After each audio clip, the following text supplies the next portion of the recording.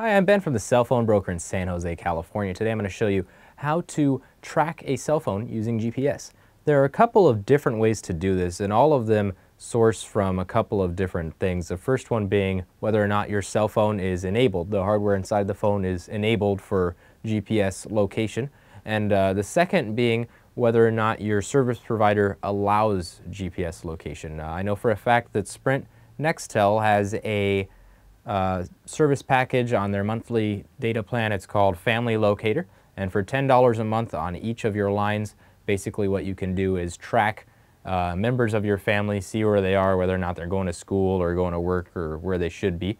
And like I said, that's $10 a month, and after that what it'll allow you to do is go online to a website like this one here and check out whether or not that person is where they should be, or even whether or not that phone was stolen. You could also locate the phone and see where it is.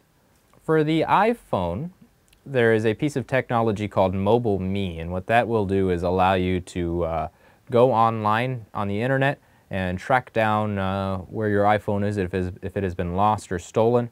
This isn't really that efficient if you're trying to track somebody, because it only gives you one exact location. It doesn't continuously update. You have to hit a button every time you want to change the location, see if that phone has moved.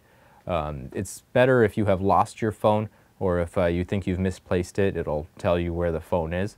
But in terms of tracking the phone, it's not really that efficient. The best bet would be to use something like the Family Locator product that Sprint has available. I'm Ben from the Cellphone Broker in San Jose, California. That's how you track a cell phone. Thanks for watching.